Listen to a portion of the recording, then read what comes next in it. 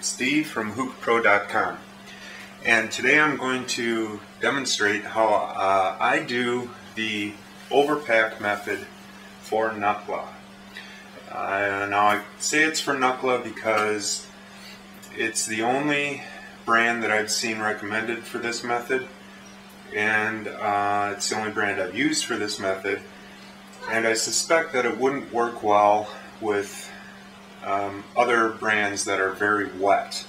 Nakhla is a rather dry shisha, and I don't know for sure, but I don't think this would work well with a very wet shisha. So what is the overpack technique? Well, we all know standard packing technique basically says put your shisha in there. I'm not going to do this completely. Or maybe I will. Put your shisha in there and just pack it below the rim. Sometimes, usually with Nakhla, what I'll do is pile it up just above the rim a little bit, and then I'll pack it down lightly. If you just saw, Ormac just put up a video, I use that same technique. Now with the overpack technique, what you do is, this is Nakhla double apple, by the way. Works for me. I've had the best results with this. I've also done it with sweet melon, and it worked very well with that also. But I gotta get a bunch of shisha out here. Now this is I'm not sure if this is what John on his website sells. He calls this a small Egyptian bowl. It is it's under 2 inches in diameter and about a ½ inch deep. Now, but you can use any size Egyptian bowl. It should be an Egyptian bowl, though. I don't think that you'd want to try this with a funnel bowl or a vortex bowl or something like that. Probably work with a modern bowl. Anyway, basically what you do with the overpack technique is get a bunch of shisha, break it up, and just take a whole pile of it and drop it on there. And the common recommendation is that you should end up with as much shisha out of the bowl as you have in the bowl. So you have a mound that is at least equal to how much is inside the bowl. I actually find you can go a little more than that. And my cat is whining over there. Okay. So that's about it. You just kind of put it in there. You can pack it down a little bit, but you're going to pack it when you put the foil on. Kind of pack it. I'll show you. Now, obviously, using this technique,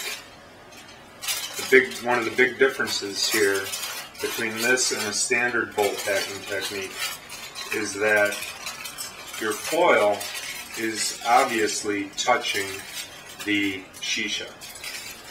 Now, you don't have to get the foil real tight. The idea behind getting the foil tight with a normal bowl packing technique is to keep the foil off the shisha. Obviously, this isn't a concern in this case. So, you're going to end up with slightly mounded foil, and I usually push it down a little bit,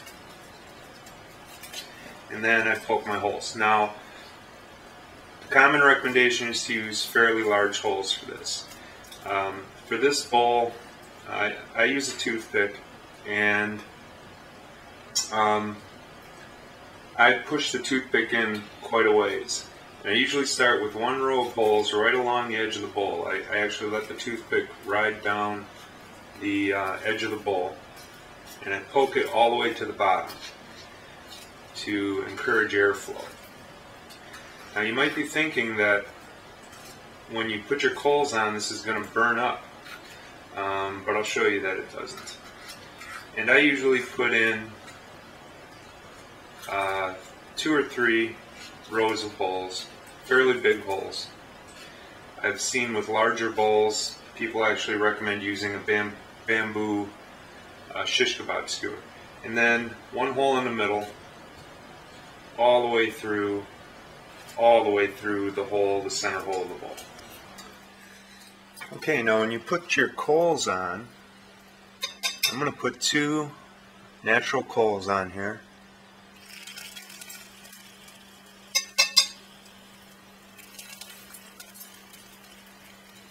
I think you can hear that sizzling. Usually what I do is I'll let these sit here for just a little bit, maybe just 10 or 15 seconds, and then I rotate them right away. The idea here is to sear the top of the shisha to the bottom of the foil, and that searing helps to prevent burning. It's not burning. If you could smoke it now, it wouldn't taste burnt, and it doesn't taste burnt once you get it going. Now I'm going to put my wooden cover on here and just let it cook for a few minutes. Okay, this has been just cooking here for not long, just a couple of minutes. I'm going to take a pull off of this, see where it's at.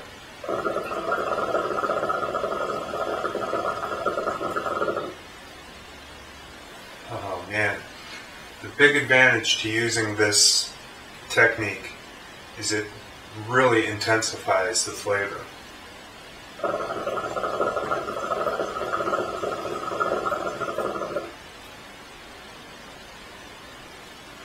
With double apple, in my experience, it intensifies the anise flavor, the black licorice flavor. Which probably a lot of you are going, oh, then I'm not going to try it. But. So there it is, maybe a little bit long-winded, a little bit too long, I apologize. If you're a Nakhla smoker, I strongly suggest trying this technique out, experimenting with a little bit.